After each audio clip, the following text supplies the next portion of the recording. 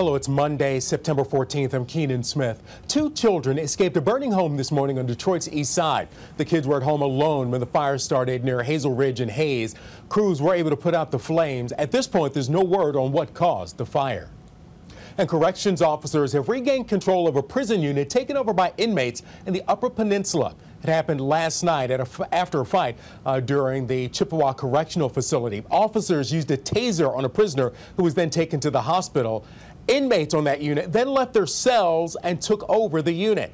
An emergency response team retook control, and prisoners are now back in their cells.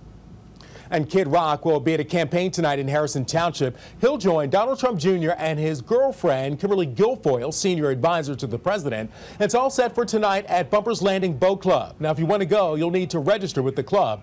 Tomorrow, Dr. Jill Biden will campaign for her husband, Joe Biden, in Grand Rapids. She'll also join Governor Gretchen Whitmer in Battle Creek for a listening session with military families.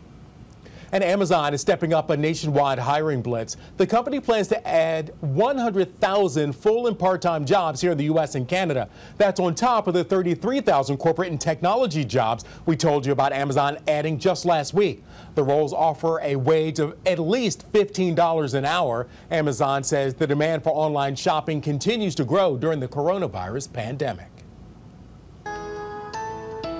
Sunny skies today and tomorrow, a high of 70 today, and then we drop into the 40s tonight. So tomorrow morning is going to be real cold, likely the coldest morning in 3 months. 73 the high tomorrow, up to 80 Wednesday. A cold front moves through Wednesday night, slight chance of rain Thursday morning, and it's going to be colder with highs in the lower to mid 60s this weekend.